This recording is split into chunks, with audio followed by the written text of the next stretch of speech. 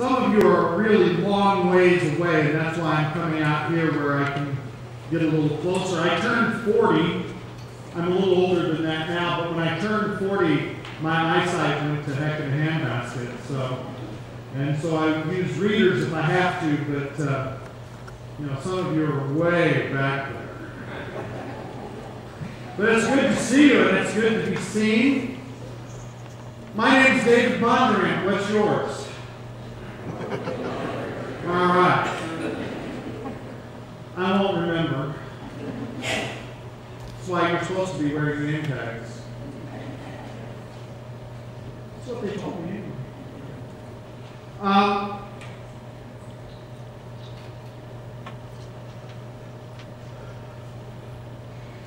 There was a mother. She had 2 children. They were about 4 and 6 years old, and they were troublemakers. Any of you know anybody like that?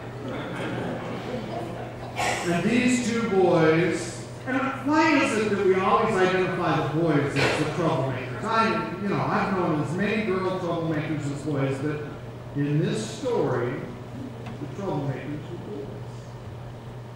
And they were into everything. If there was trouble, they could find it. In fact, if they couldn't find it, they made it. Well, one day, they got into real trouble. They destroyed the neighbor's flower garden. And the neighbor was mad. She brought the boys back over. The mom was very apologetic.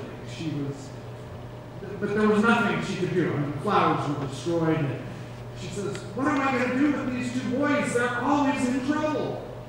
She says, "Well, let me tell you what I did." She says, "When my boys were about that age, I took them to see the Catholic priest, and the Catholic priest had a little conversation with them, and they were fine after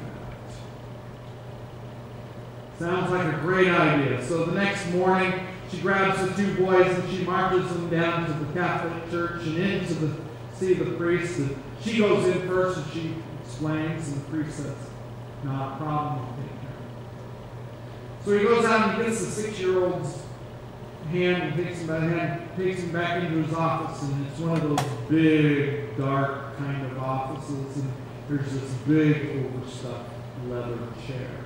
But when he said to the boy, "Sit here," it kind of swallowed him.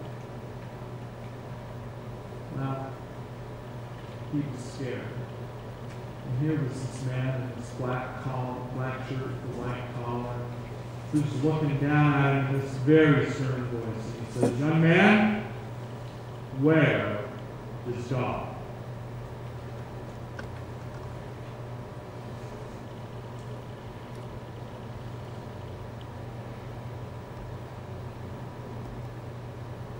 "Young man, where is God?"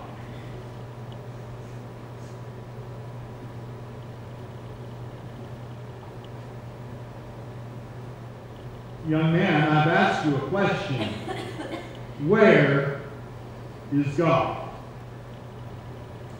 After the 3rd time, the young man gets that frightened look in his face and jumps up out of the chair, runs out of the room. He grabs his little brother's hand and says, "Tommy, we've got to get out of here. They've lost God and they're trying to pin it on us."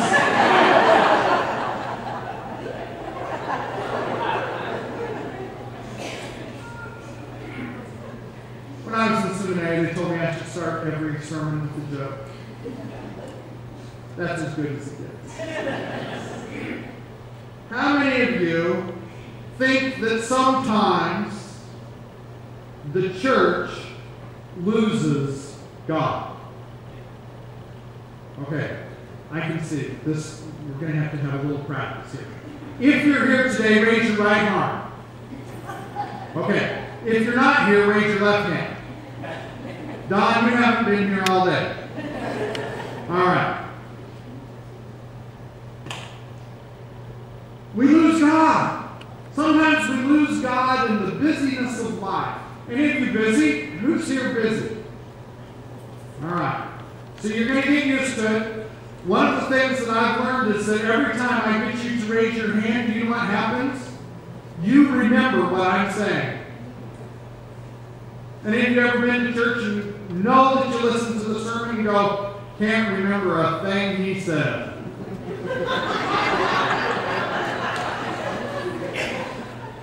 Who here thinks that sometimes the church makes being a believer and being a disciple harder than it ought to be?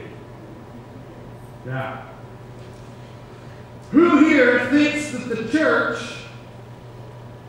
sometimes gets in its own way? I have one more question. Who is here today that would like to know how to be a follower of Jesus in one, count them, one easy sentence? Are you ready? Are you ready? Yes. Oh, thank you. Boy, I thought everybody had left. One of the things you're going to learn is that I think sermons ought to be interactive. Sermons ought to be something that we do together. And that's why I have you raise your hands and nod your heads and say amen and say yes. And if you feel compelled to say amen, it's okay. Thank you. How many of you got 8 hours of sleep last night? That, you know. So who's ready to hear the one sentence that all you have to do? All right. Repeat after me. Are you ready? Yes. All I have to do, is laugh. Now turn to a neighbor and say to them, all you have to do is laugh. All you have to do is laugh. Here, shake my hand. It makes me look better. Yeah. You know what? Now turn to a neighbor and say, all you have to do is laugh. All you have to do is laugh. My name's Bondurant. You all know that. You've been reading the newsletter for 3 or 4 weeks. My name's been all over it in those pages. And I'm really glad and excited to be here. Is it okay if I spend a few minutes talking about who I am? Is it all right? Yes. All right. I am a lifelong member of the Christian Church Disciples of Christ. I grew up in the First Christian Church of Hermiston, Oregon. I am the 21st Timothy of one pastor, which means I am the 21st person to go into the ministry under the tutelage of one Reverend Jack Knapp. I am here because God called me. I am here because the church I grew up in started teaching me about leading in worship when I was in 3rd grade. That's when I can most easily remember it. I am here because every time I turned around, the pastor and his wife were asking me what I was going to do when I grew up. I learned to lie to the pastor. And said things like, I'm going to be a doctor. I'm going to be a mortician. That was my favorite. And they would just laugh at me and they'd say, no, you're not. You're going to be a preacher, just like Jack. I said, no, I'm going to be better than Jack. I only said that to Jack's wife. Jack would not have taken it well. There are some things you should know, there are some things you need to know, and there are some things about me that you might not want to know, but I'm going to tell you anyway. I am the father of 2 amazing daughters. Rachel is 23. She got married last summer. She's happily married in Gurnee, Illinois. I have a 17-year-old daughter. Her name is Jaylee, and she is, I will tell you, the apple of my eye. She is fabulous and wonderful, and she is so excited that I am here today. One of the reasons I almost did not become a pastor, I will tell you, is because of my daughter. I wanted to be closer to her. She lives just outside of Portland, Oregon, in Hillsboro, Oregon. This is not closer to Hillsboro, Oregon, than Chicago. It's not all that much farther, but it's not closer. But I called her, and I said, Jaylee, I have two possibilities. I want to talk about them with you. And she said, Dad, it's a no-brainer. The church in Texas is where God's calling.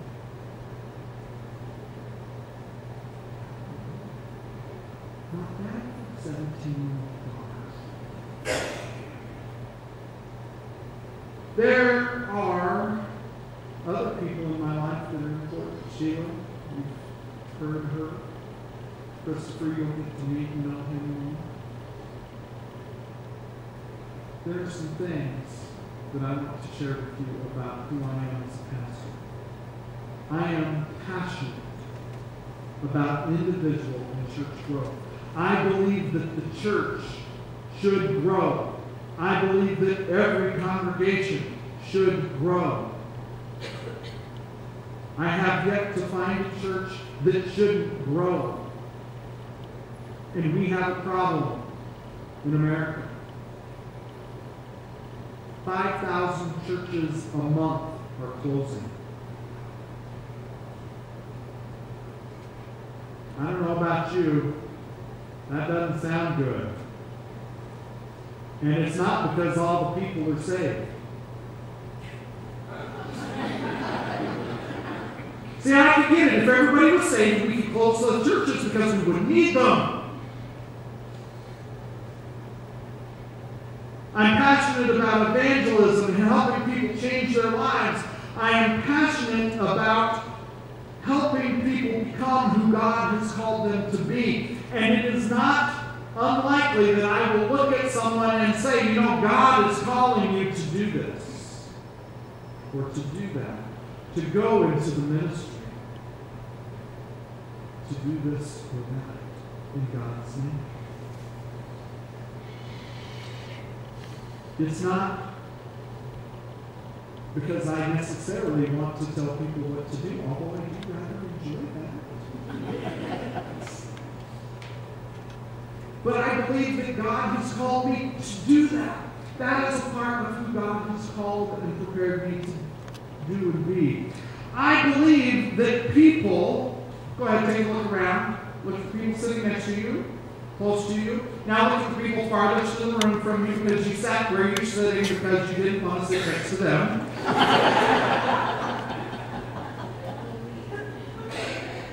I believe that you all want good things to happen. How many of you would like something good to happen at First Christian Church in Duncanville?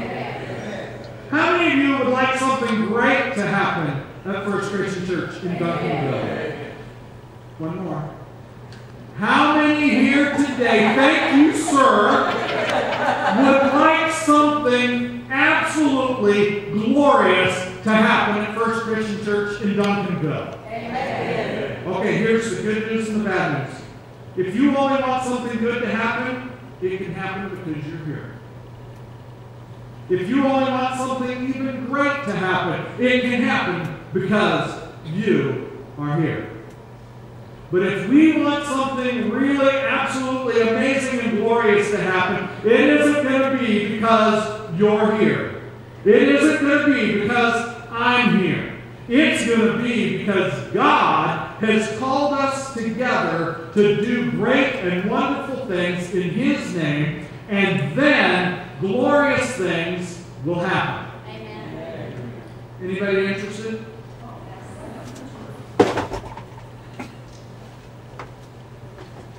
A couple of other things that you should know. I believe that every person, take your hand, your right hand, and take that pointer finger and push it into your chest.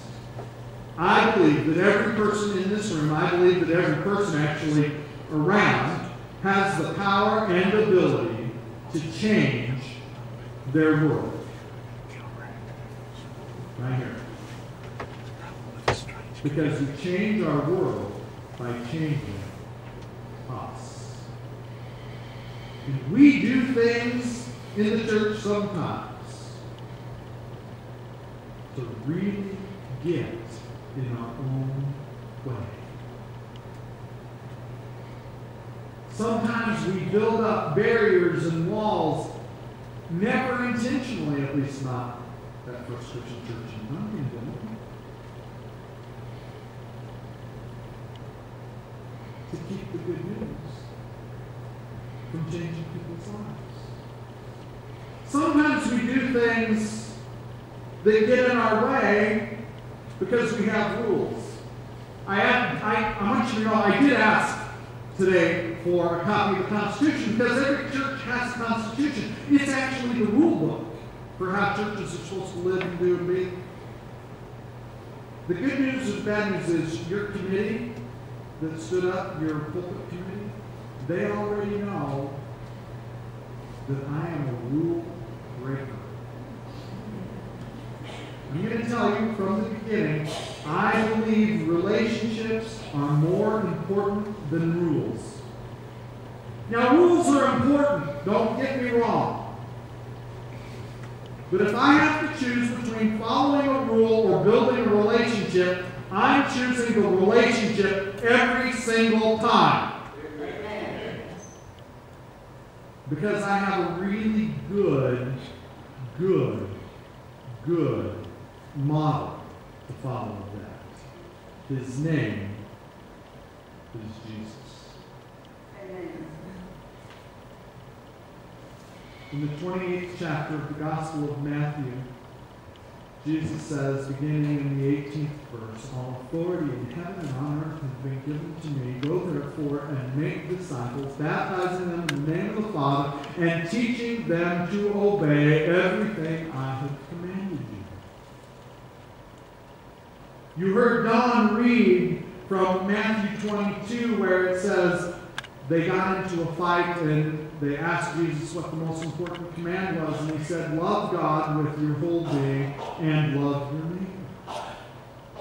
You know, those are really the only places where Jesus gave explicit, direct commands to the people. My theory is if we at First Christian Church in Duncanville can love God and love our neighbor and go make disciples, great and glorious things are going to happen. But not without good planning. We're going to be about doing some serious planning at First Christian Church in Duncanville. We're going to plan, and we're going to carry out plans, and we're going to evaluate what we carried out so we can make new plans, because planning lets God work within us. Because part of the plan is going to be opening our lives to God's leading. And that's when where change is going to happen. I learned early on in my ministry that it's a piece of cake. I learned that being the person God has called us to be is as simple as one thing, and that is learning how to laugh. Now, I'm going to tell you, I spelled it wrong. L.A.F. Is it up there? No, it's not up there. Sometimes I put things up behind me, but it's in your bulletin, L.A.F. And the grammar teachers and the spell checkers said, oh, they misspelled the word. No. It's really simple. The first letter is L. And that means that we have to learn to love. We have to learn to love God first. Love God first. Turn to a neighbor and say, love God first. Love God first. Let me tell you something. If you don't love God first, it doesn't matter who you love afterwards. Not as a believer, not as a disciple. We have to love God first, and that means we have to be in an attitude of worship in our lives. We have to be ready to let God be God And that means sometimes we have to give up playing God. Because God hasn't died and left anybody in this room in charge. I know, because he would have called me first. Maybe not. We have to love God first. And when we love God first, our lives are in the right position to be blessed. You all heard the command. It's very clear. Love the Lord your God with all your heart, all your soul, all your mind, all your being. In other words, with everything that you are. Love God. Love God. The second piece comes in the same passage. Not only did Jesus say you need to love God, but he says you need to love your neighbor. Well, what does it mean to love your neighbor? How many have neighbors here in the room? You know, I can actually tell you that when I was growing up, I grew up on a little farm. My closest neighbor was 8 miles away. We almost qualified for not having neighbors. Most of us have neighbors. Most of us have neighbors. Some of us can remember their names. Some of us have no clue what our neighbors' names are. But we're supposed to love them. So what does it mean to love your neighbor? Well, I'm going to give you one word. It starts with the letter A. And that word is by acceptance. My friends, we cannot change the world by forcing people to do what we want them to do. We cannot change the world by taking people aside and pushing and cramming and pulling so they fit into our box. We cannot do that in the church and call ourselves with integrity Christians and disciples of Christ. We have to accept people for who they are because you know what? They've been who they are all of their lives. Just like you've been who you are all of your life. And I guarantee you there's not one person here that started out in this perfect little box marked Christian. This is the box that sometimes we try to push and shove and get everybody into so we're all just alike. Well, I'm looking at this room, we're not all alike. Go ahead, look around. Some of you look pretty scary. Those of you laughing the hardest, better be careful.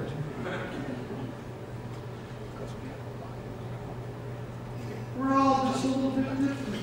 And that's a good thing. That's a God thing. And that's how God things are going to happen here. We're going to take all of these different people and we're not going to push and pull them into a box. We're going to take all the gifts and all the talents and all the skills and we're going to just knock out the walls. We're going to knock down the walls of our box. Because everywhere I've ever looked in Scripture, the church has never been a box. It's been a living, moving, growing, life-changing organism.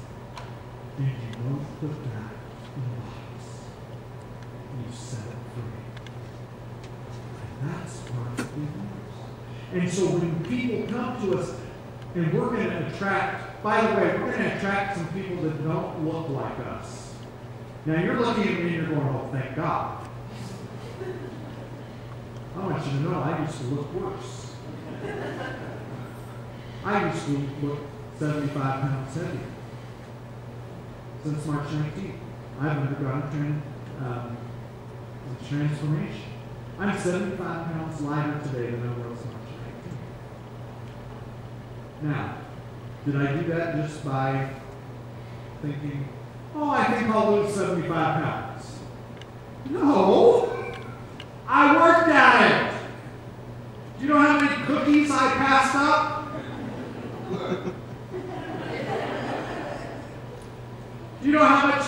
cheesecake I've missed out on? And chocolate. My wife is reminding me, thanks. My friends, transformation begins with acceptance. I had to accept the very fact that I was way overweight and then decide to do something about it. People are only going to come to know Jesus if we accept people for who they are, as they are, and offer them the transforming grace of salvation and forgiveness in Jesus Christ.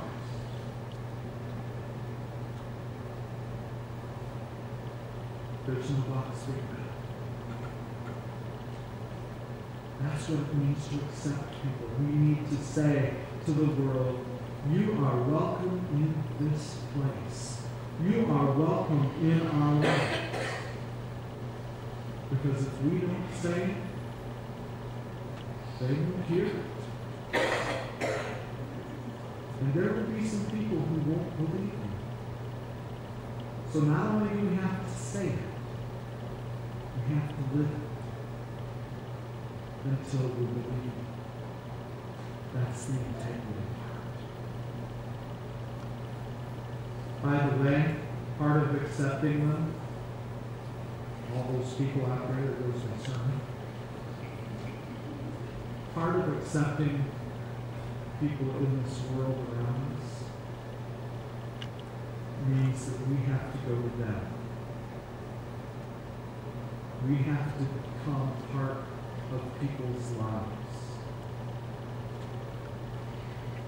We have to make ourselves vulnerable to being laughed at or even ridiculed for our faith. It's been happening for 1,000 years, 2,000 years. As we learn to accept people, people are going to say, I know that place, I know that person, I know that they really are willing and able to accept who I am. And maybe what they're offering is something that can change my life.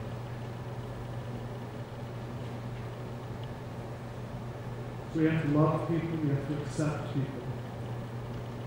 And the third thing is we have to learn to forgive. Any of you ever had any trouble forgiving people? Some of you aren't telling the truth. Any of you ever had trouble forgiving yourself?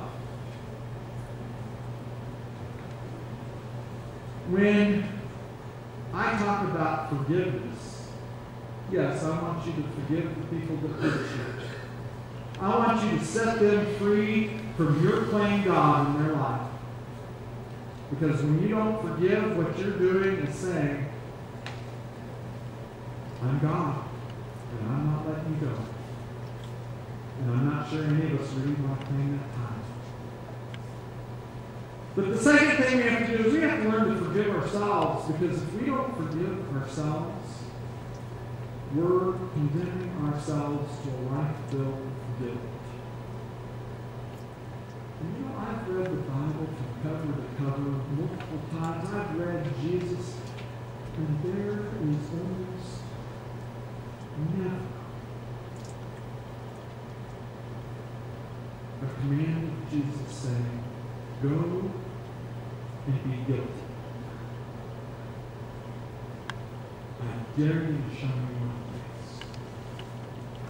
But what I can show you over and over again is go and be forgiven. Go and be set free. Go and sin no more.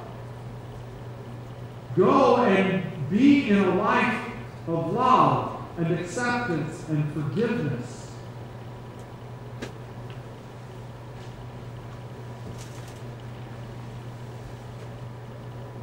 My friends, as we begin our ministry together,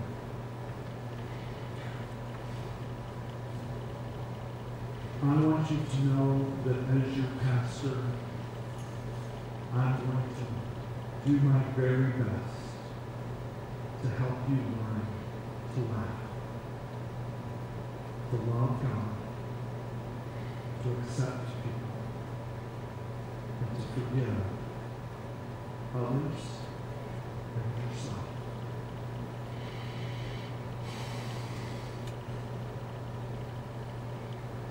Anybody here want to laugh with me? Turn to your neighbor and say,